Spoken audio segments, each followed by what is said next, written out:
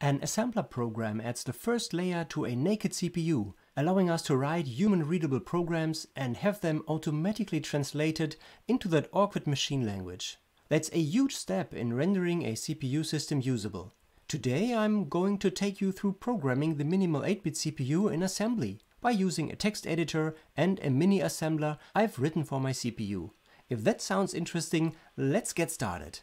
Just to be clear, this video is about using the assembler, not about writing it. That topic would be a video series on its own. Using the minimal 8-bit assembler is really straightforward. Just open the folder where you've put the executable asm.exe. As always, the download link to GitHub is in the description of this video. Next, open a console window by clicking in the path display and typing cmd. Then type ASM and hit enter to print out a little help screen. Now you can see the available options. Our program in text format gets translated into machine language by the command asm source file up here. And by using this U option, we can automatically upload our program via the serial UART interface into the RAM of our minimal CPU. Let us see how that goes by rewriting our little test program from the last episode that prints out all the characters to the terminal screen. Okay, the first thing we should do is to set our program counter to the start address of our program. Next, let's load hex 20 into our A register. Next, we output A to the terminal and increment it for the next character. Next, we branch back to out as long as A stays positive. Let's do that by using a label. We can define a label by putting a double colon, like so. And if we are above 128, we need to jump back to the start of the program. Let's use another label for that and define it up here. Okay, let us save our program to the folder of the assembler and type asm jars.txt with this U option. Our program should be in the memory of our computer now. Now we can reset our program counter and run our program. And yeah, that was much easier than before, wasn't it? And before we move on here, let me show you a few more things. First, by using a semicolon, you can insert comments, which makes your program even more human-readable. Second, let's try out what happens if we misspell a command like that. Let's save our program and try to assemble it. And yeah, okay, we get an error here, 9.4, undefined expression in. Of course, it should be increment. Let's correct that and try again. And yeah, okay, this time we get no errors. Okay, now let's do the one thing that all programmers do on a new system, and that is writing a hello world program. We'll do it in a way that is nice and clean and reusable for printing text in general. Let's divide the task into two steps. First, we write a print function that takes in a pointer to a null terminated string and prints it out to the console. And second, we simply call that function to print our hello world message. Let us begin by defining our start address.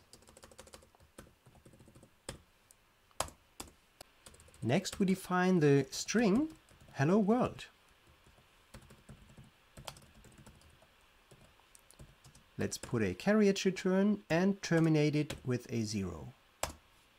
Now let us initialize our stack by writing fe to the address 7ffff, which is our stack pointer. Now we enter our program loop. Let's begin with a label, call it start, and let us load the LSB of our string address and throw it onto the stack at an offset of -2.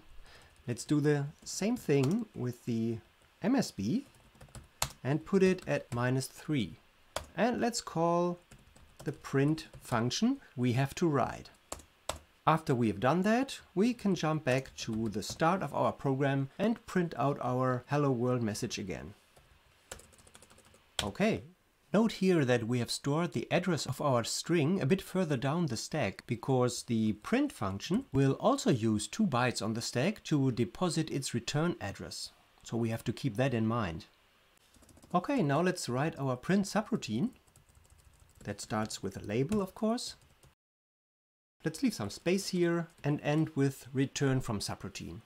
The first thing we need to do is to get our string address back from the stack and put it somewhere we can work with it. So we need a pointer here, and let's initialize it to whatever. Let's load this value from the stack. The MSB is now at position 0 and not at position -2, because the call of our print function has decremented the stack twice. So by typing LDS0, we get back the LSB of our string address from the stack, and let's store it at our address pointer. And let's do the same thing with the MSB, which is now at position -1, and store it at pointer +1. Next, let's load our first character from the address pointer is pointing to. And before we print it out, we have to make sure that it isn't 0. So let's compare it with 0. And if it is 0, we have to jump to the end of our print routine, which is our return to subroutine command. Okay. But in case we didn't read a 0 character or our terminating null character, we can output the character to the terminal and increase the pointer by 1. And I'm using the word operation, increase word, because it's a 2-byte address. Okay, now the pointer points to the next character of our string. And of course to use a loop here to take care of the next character. Read it in, check it for 0 and print it out if it's not 0. Okay. Yeah, we've defined everything. Okay, let's check for errors by assembling it.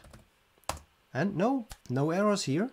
So we can upload it straight into the RAM of our CPU. Okay, let's reset the program counter and start our program. And yeah, as you can see, it prints out Hello World. I'll put a link to the example programs and the assembler itself in the description of this video. In the next episode, we will be using this assembler together with an emulator I've written in C++ and OpenGL to explore how we can use the minimal 8-bit CPU and write software for it without physically having to build that system. So you'll be able to give it a try at your PC at home. Take care. Bye.